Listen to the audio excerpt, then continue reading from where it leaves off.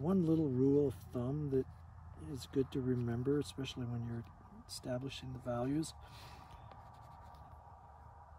is that as things get farther away, the darks get lighter and the lights get darker. So the values tend to be less and less contrasty.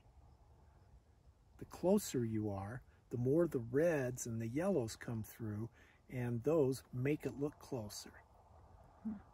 And the reason for that, the farther away you go, that's why mountains are blue and purple, because we're in an atmosphere that's mostly nitrogen and oxygen. If you look at star clouds, like gas clouds out in the universe, hydrogen glows red, oxygen glows blue, so does nitrogen when you put an electron stream through it. Same thing here. Light, photons, make the sky blue, and especially if it's hazy. But generally, just the atmosphere itself, the more atmosphere you have to punch through to get that light in, then the blue or something's going to be the farther away. Look at that shadow over there, and those shadows.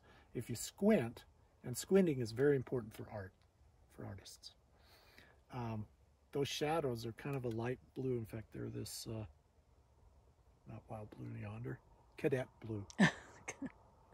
This is a good color. Some of the others, too tutti frutti, too bright. Don't want to do that. See, like the sky, for instance, it's going to be this periwinkle.